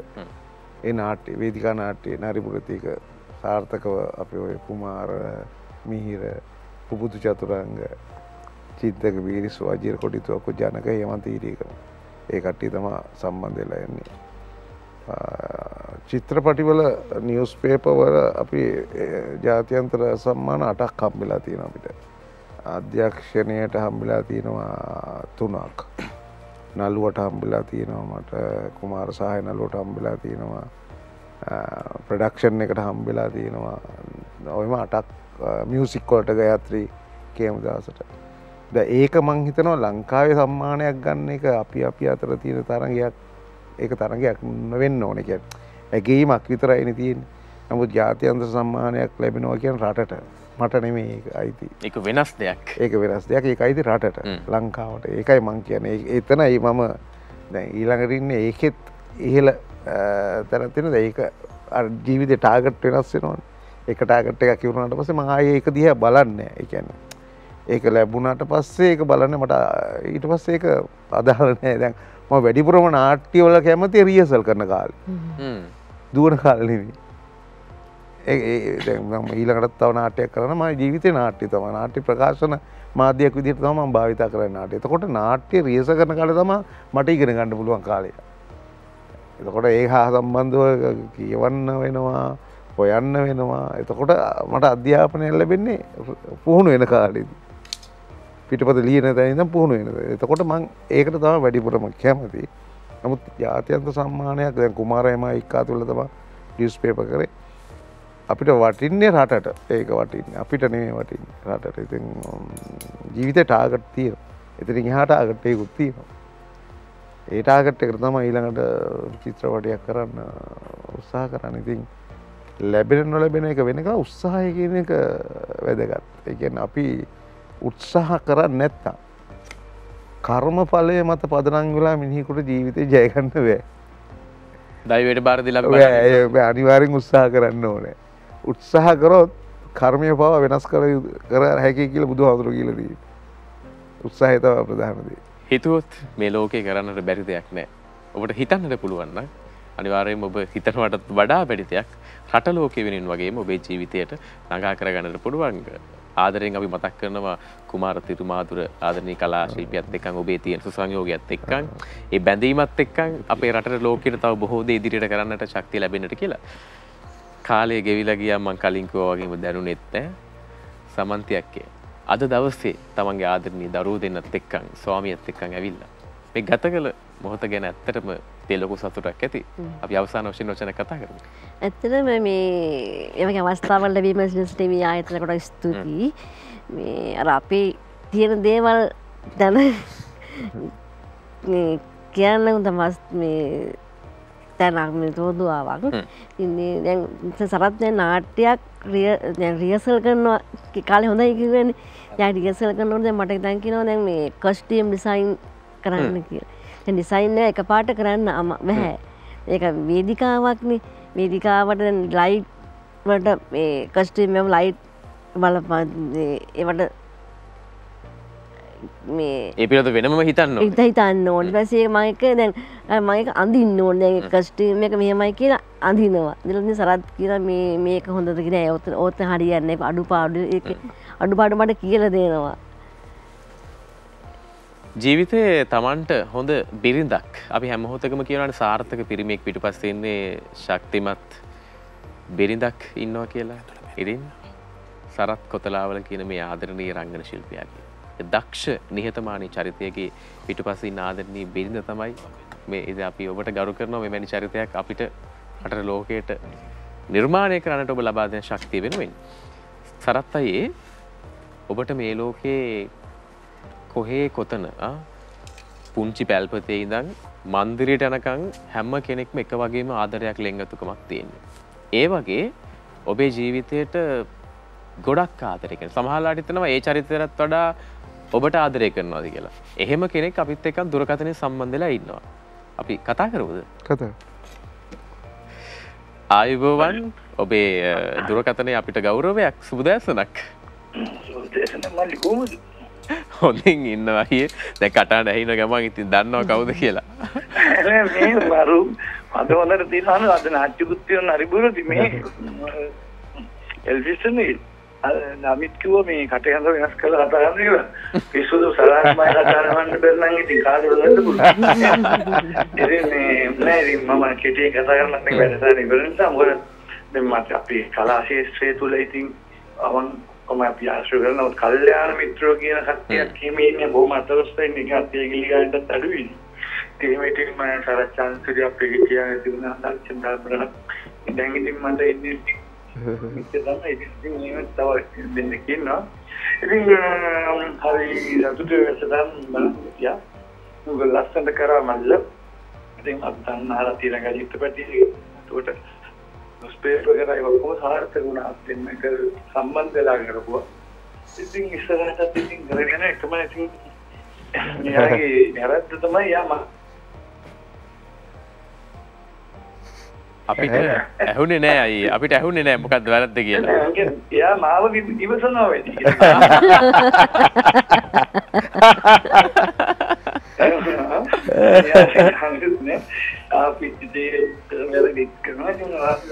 කුමාර දැන් කුමාර ෆිල්ම් එකක් කරන්න යනවා. ඒක තමයි දැන් එයා මේ දවස්වල ඒකට තමයි ඇරිලා ඉන්නේ. ඉතින් ඒකත් ඉතින් ඉතා සාර්ථකව කරන්න තමයි අපි සැලසුම් කරගෙන යන්නේ. ඒක මල්ලි වැඩි ප්‍රධාන චරිතය එයා කරන්නේ. එයා එකක් කරනකොට ඒකේ චරිතය මම කරනවා. මේ යාළුවෝ දෙන්න එකතු වුණොත් ලෝකේ හොල්ලනවා. ඒක අපිට විශ්වාසයි.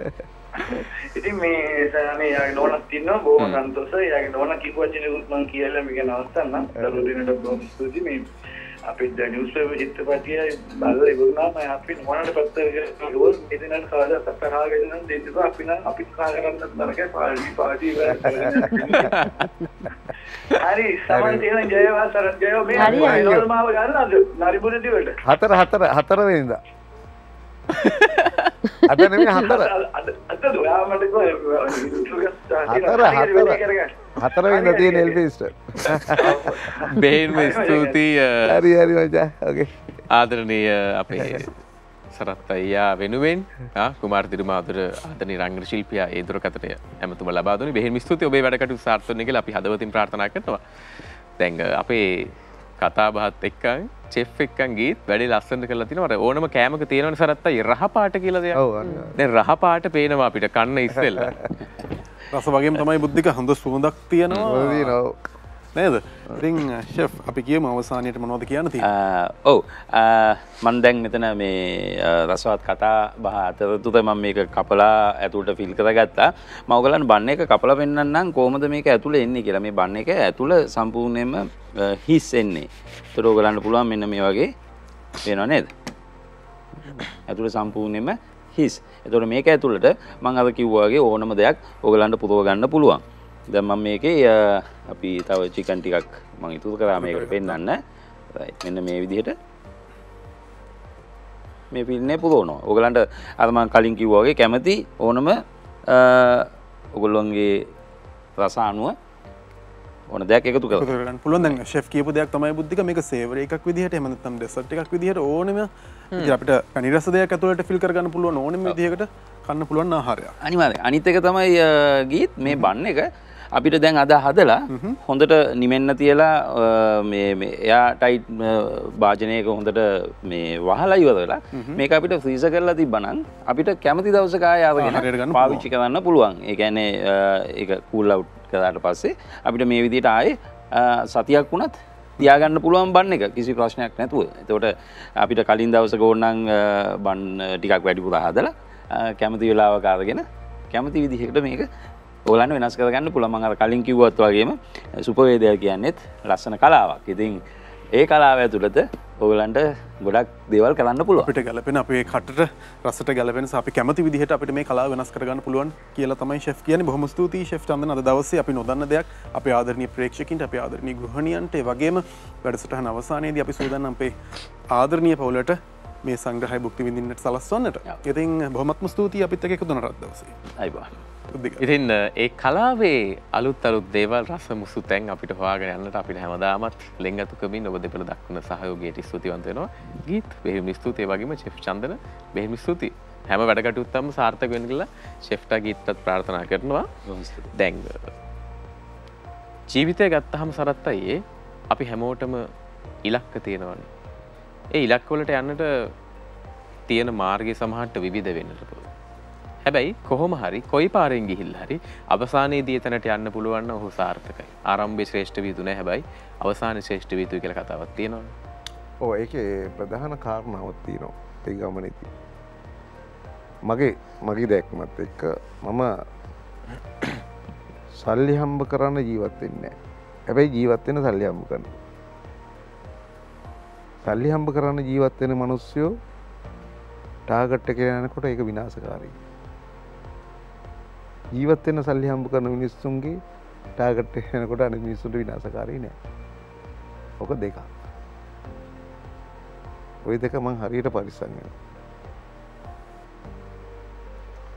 ඒ වචනවලට ගරු කරනවා. ඒ වචන අපිටත් වටිනවා.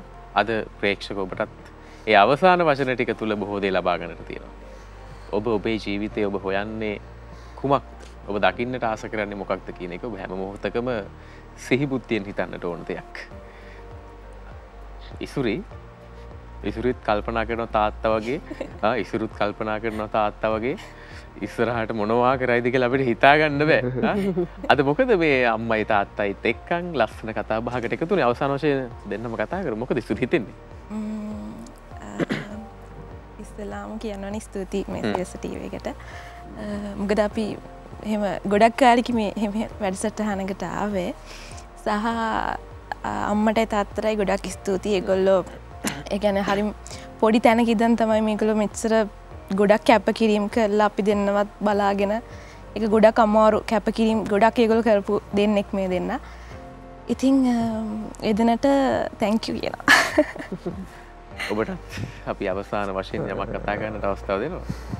ස්තුතියි Sirasa TV අයත් ස්තුතියි අම්මයි තාත්තයි ඒක කියන්න ඒ කරපු දේවල් වලට මෙච්චර කරපු හැම දෙයකටම අද ලොකු සතුටක ඉන්නේ අද අනිවාර්යෙන් අපිත් එක්කන් එකතු වෙලා මේ කතා බහ ඉවර වෙලා ඒ ගෙදර කියලා සමරන්න ඕනේ සරත් අයියේ අවසාන කතා බහට ඇවිල්ලා ඉන්නේ මම මේ බලාපොරොත්තු වෙන පිළිතුර ඔබේ ටිකක් වෙනස් දෙයක් බලාපොරොත්තු වෙන්නේ ඔබ රට විතරක් නෙවෙයි ලෝකයක් ජයගත්ත චරිතයක් ජේෂ්ඨ පුරවැසියෙක් අපේ රටේ ඊටත් එහා ගිහිල්ලා ඔබ හොඳ දක්ෂ නිර්මාණකරුවෙක් රංගන ශිල්පියෙක් හැම වෙලාවෙම අපේ රටේ ජීවත් වෙන සාමාන්‍ය මිනිස්සුන්ට වඩා වෙනස් විදිහට හිතන චරිතයක් නේ.